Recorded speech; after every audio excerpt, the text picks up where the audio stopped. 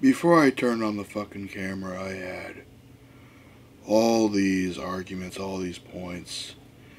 I had this passion, this rage, and throughout the course of this rant, you might see it pop up.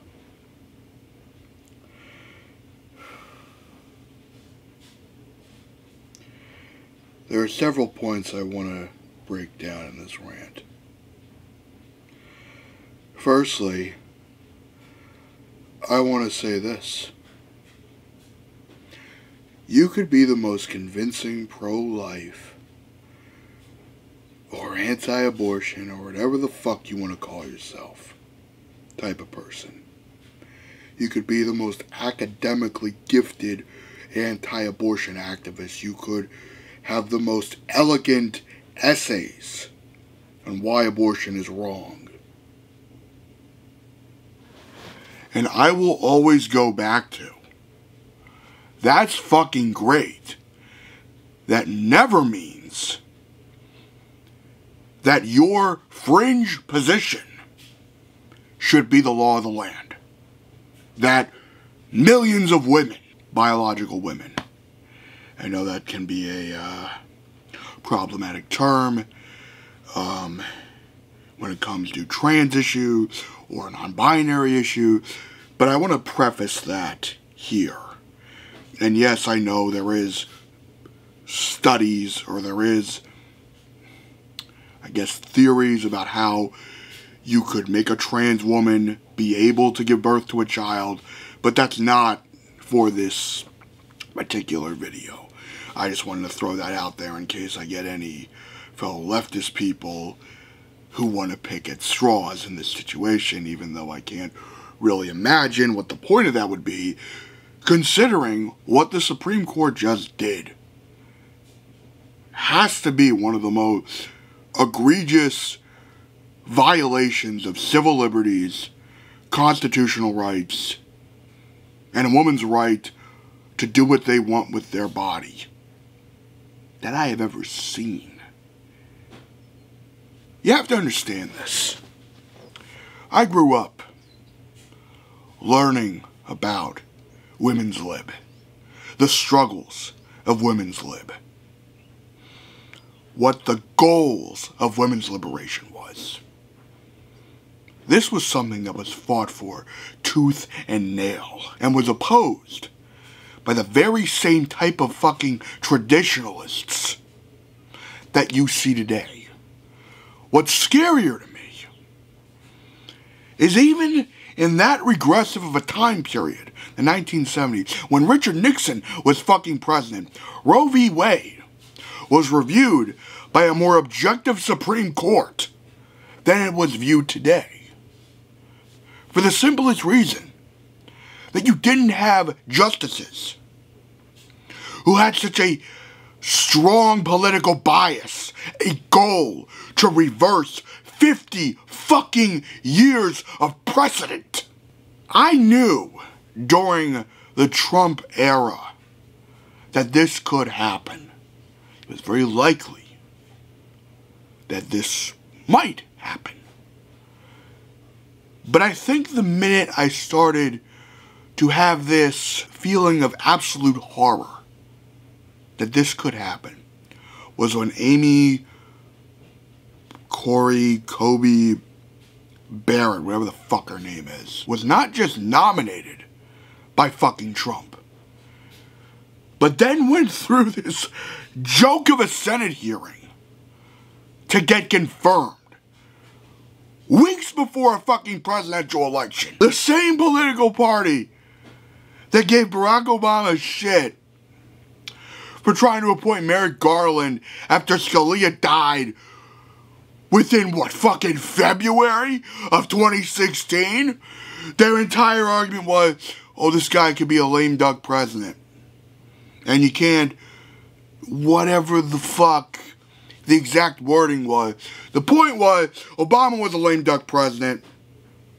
Therefore, his party might not control the White House next presidential cycle, so we shouldn't appoint a Supreme Court justice. That was the argument that the opposing side went with. But it's not only the Republicans' fault. It's also the Democratic Party's fault. Their cowardly response to it. Their continued fucking unwillingness to do something radical. Like, consider pressuring Biden to pack the courts. Pushing for Roe to be done with 50 votes rather than 60 votes. Bernie Sanders proposed that. And even though he's not technically a Democrat, he seems to be the only Democrat with some practical idea of how to protect women's rights. The only thing drilling into my head right now is the horror that women who want to get an abortion will have to risk their lives to do it. There was a reason that abortion was such a terrifying process prior to Roe v. Wade. There was a fucking reason. Because it was. Because there was no access to do it. There was no safe, legal way to do it for decades. And we could be going back to that. Women who are growing up in the second decade, third decade technically, of the 21st century, now have to go through the same horrors that their great-grandparents or grandparents had to go through when it came to getting an abortion. You cannot argue that you have the political ideology of freedom when you want the state, the government, a fringe minority within the fucking government, to restrict a woman's ability to make such a personal and difficult decision. Sometimes it could be the easiest decision in the world. Like if you were raped or you were abused by your partner. But oftentimes, this is not something people make lightly. And now, you're just adding another layer of horror to it. There are women who have gotten abortions who regret it. Okay, that's life. Shit happens. Sometimes shit that is irreversible happens, and you wish you could go back and change it, but you can't. It is what it fucking is at the end of the day. But the fact that we have theocrats basically winning, not celebrating as they usually would, not with the Pepe memes of, ha, suck it baby killer, or drink baby killer dem tear, or whatever new dumb meme of the month these fucking pricks are gonna concoct. You're instead seeing an outrage of the leak. Not the substance of what was leaked. Not what this means as a legal precedent. Not what this means in terms of a spit in the face for second wave, third wave, fourth wave feminists who fought tooth and nail to get this right, only to have it be ripped away by men, by majority men, who will never have to make such a choice. Oh, well, you had a woman be involved in this. Oh, yeah, a fringe fundamentalist. That's the person I want making such a dire legal decision. That's what I want. You're going to be killing women with this choice. That's what you motherfuckers never understand. You're going to be killing people. Not your debatable if a fetus counts as a fucking human life or not. Not that pseudo-philosophical shit. No, we're talking about actual people. People who we know you're not going to fucking help. Okay, you're against abortion. You want to make that federal law. Are you then going to increase benefits to help get people out of poverty? Are you going to fight tooth and nail for universal health care? Universal child care? A child tax credit? Something that'll make poor people's lives less horrid? Because they had to bring a child into a world that could be on the brink of apocalypse, I might add. Because you put women through the terrible process of childbirth. I'm not talking about conception.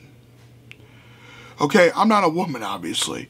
I can't really articulate what that is like. That's just the truth. But I know that childbirth, it ain't pretty, is what I'm getting at. What if a young girl is raped? A 9-year-old girl is raped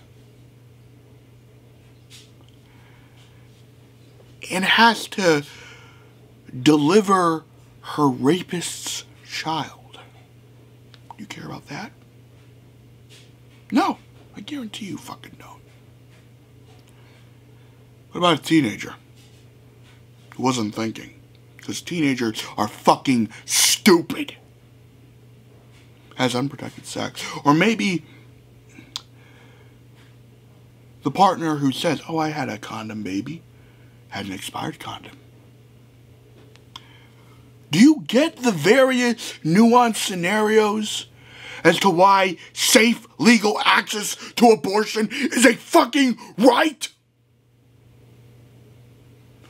Those are just two horrible scenarios I came up with on the top of my fucking head. So yes, in this situation, I will look like the quote-unquote triggered socialist because I am angry. I cannot believe that in my lifetime, something this horrid happened. And the opposition party is seemingly letting it. The day this was leaked, we should have had hearings. The day this was leaked, we should have had congressmen and women drafting legislation to make Roe a constitutional right. You should have had Joe Biden coming out there and saying, I don't have time to take questions right now. I gotta figure out how to unfuck this fast. Because you know there are a bunch of fucking fascist governors who've been waiting for something like this. And now they won. You fuckers seemingly won right now. That's what's fucked. You won. You can celebrate. But you're not. It's kind of hilarious when you really break it down. You have every reason to celebrate. You won. Abortion, unless something radical happens within the next few weeks or months, will be illegal on a federal level. You fringe motherfuckers won. And what are you complaining about? What are you talking about? What are you people talking about right now? Oh my God! The Supreme Court decision was leaked! Oh my God! We have to talk about the leak. The fact that something was leaked.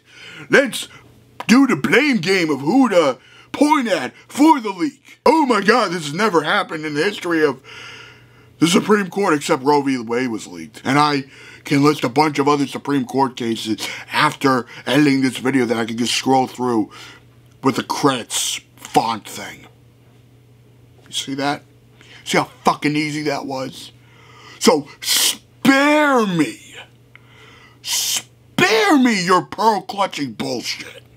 Spare me your fake outrage of your victory. Spare me your bullshit. I don't have the patience for it. And the majority of people don't have the fucking patience for it. I better see protests. I'm already seeing protests.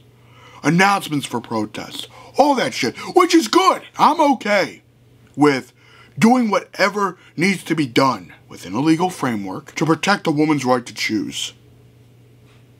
Because if one woman, one girl, has to be in a situation where they have a fucking bag over their head, that some back alley surgeon cuts in them and rips out whatever's in there. And if she dies or lives through it and has the PTSD of it, that's what keeps me up at night.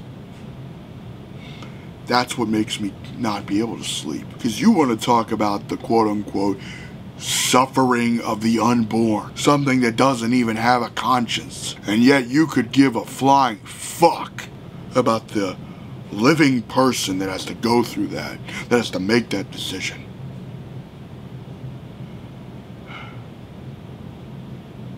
In short, fuck you. If you're against abortion personally, fine, don't do it.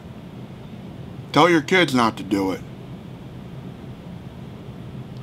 Tell members of your family that abortion is wrong, and that going to Planned Parenthood is a sin.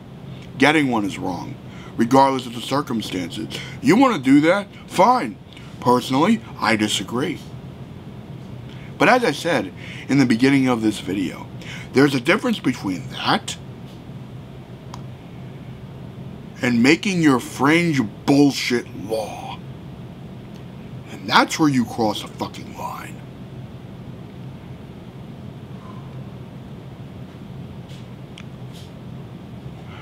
I'm done. I am just too pissed off to continue with this video. I'm just gonna edit it, try to chill,